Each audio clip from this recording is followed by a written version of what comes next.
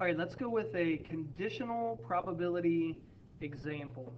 So here we got a table below. The table below shows the connection between NFL teams with a quarterback that was a first-round draft pick and whether or not they made the playoffs in 2010. So I just got this data from looking at the playoffs last year and looking at all the NFL teams. And down here you can see how it's put together.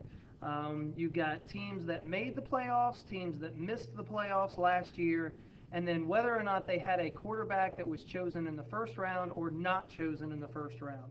And there's down here a total of 32 teams altogether, so it should all add up just like that.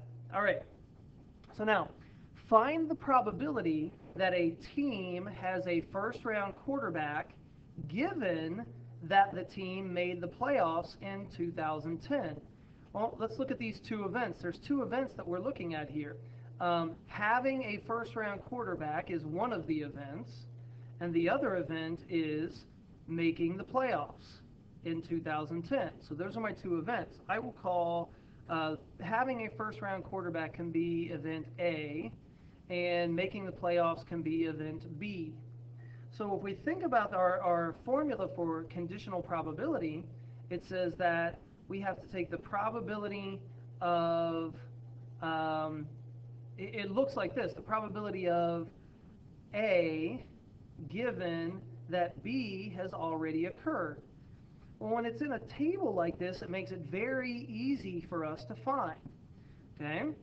As soon as you see this word given, you should know that this is conditional probability, and you should also know that the only thing that you are concerned with are the data that comes after the given part. So this says, given that the team made the playoffs in 2010.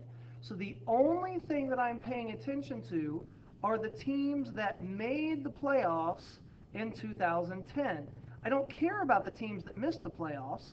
I'm saying, given that a team made the playoffs, so I'm talking about these 12 teams, what is the probability that a team has a first-round quarterback?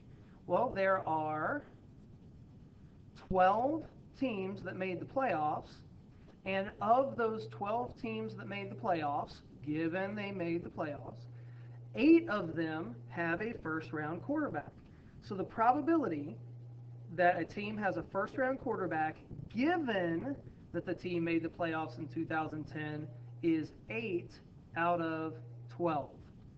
And we could write that as, let's see, 8 out of 12 is going to give us about the same as 2/3, which is about 67%, or 0.66 repeating.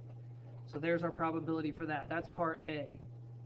Let's take a look at a different question. Part B. If a team did not make the playoffs in 2010, what is the probability they have a quarterback not chosen in the first round? Well, this is conditional probability as well, even though it doesn't have the word given. Whenever you see the word given, you know it's conditional probability. But in this case, it just tells us if a team did not make the playoffs in 2010, there's the given part, then what is the probability they have a QB that was not chosen in the first round?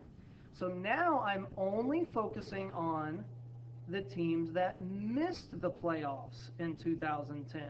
As it says, if a team did not make the playoffs in 2010, so I'm only concerned with these. What is the probability they do not have a first-round quarterback? Well, in this case, there are 20 teams altogether that did not make the playoffs, and 10 of those teams do not have a first-round quarterback.